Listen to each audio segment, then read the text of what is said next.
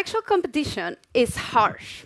We know this by the amount of times we have been rejected on Tinder, but also by looking at all the adaptations animals have to attract partners, from colors and sounds and dances to huge horns to fight for them. This is crucial because, evolutionary speaking, if you survive but didn't reproduce, you lose. For winning, animals need to pass their genes. That means they need to find a mate and have as much offspring as they can. This is not an easy task, because here's the thing. Even if a male finally copulated, he's still not done. Sperm competition is when the ejaculates of different males compete inside the female tract to fertilize the same set of eggs.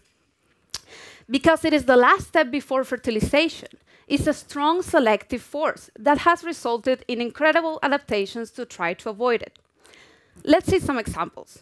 Let's imagine this is a basic scheme of a female. Some animals have external fertilization. For this, males can use their behavior. They can guard the female and scare competitors away. This can also work for internal fertilization.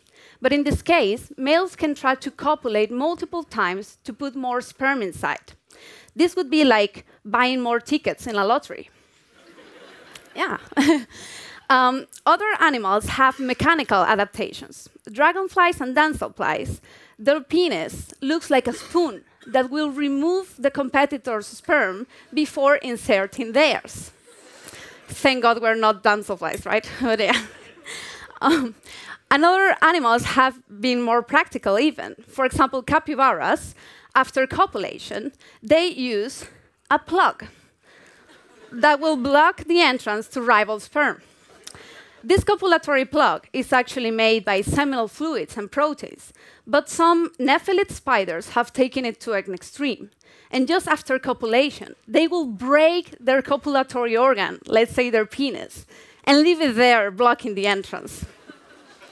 Yeah, but wait, because bedbugs are even more extreme. And instead of taking the long road, they just pierce the female through the abdomen to get a faster access to the eggs. Crazy. And there's even chemical manipulation. During copulation, some Drosophila flies can add some pheromones that will make the female less attractive to other males. And the list goes on. There's still so much to understand, like how this, there's still so much to understand about how these selective forces on reproductive traits can produce these adaptations and influence the evolution of a species. All this sounds terrible for females, but actually they have developed their own strategies to gain some control. That would be a topic for another day, so today I'm just going to say cheese to you, and thank you for your attention.